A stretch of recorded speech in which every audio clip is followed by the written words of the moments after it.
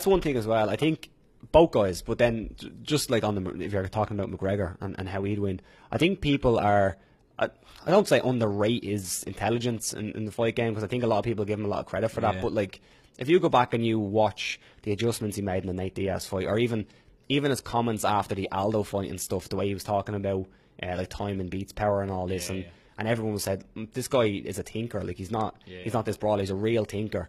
And I think if you look at the way he's developed his style, it's actually quite unique, because what does he do? Like when he's striking, he's coming forward with his left hand.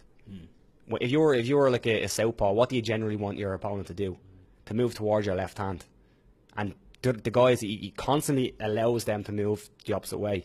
And we spoke about this before, where he overextends on that left and lands it. It's almost like the deception of range. And he's developed that.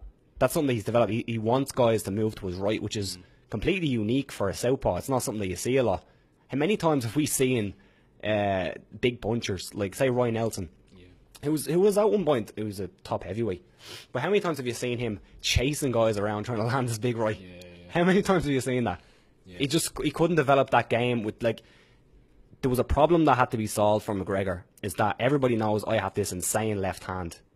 They're going to move to my right. That's going to happen. How do I fix that? How do I make that work? And then same with Khabib. They know I'm going to go for takedowns. I need takedowns to win fights. I need to pressure guys. How do I make that work? And they both made their styles work. So I'm very interested to see how they make their style work against this guy. Do you know what my madness is about this fight? And this is mad to say this from either side, but I genuinely think either one of these guys can make the other look like they shouldn't be in the same cage as them. I agree. Yeah.